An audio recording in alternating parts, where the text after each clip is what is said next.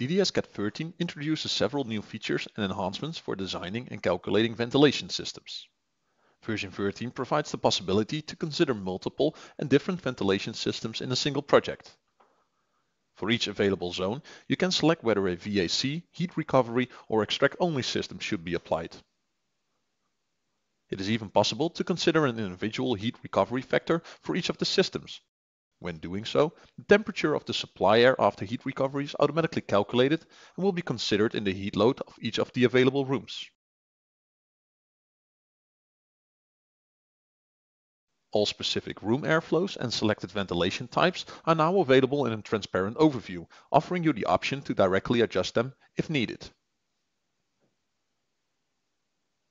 In addition, you have the possibility to define and lock a specific airflow for each of the available air terminals in your project, which is a specific requirement in, for example, laboratories and industrial projects.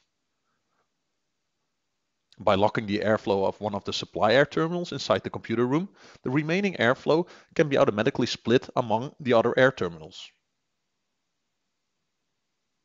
As you can see, this results in a higher required airflow for the supply terminal positioned at the top.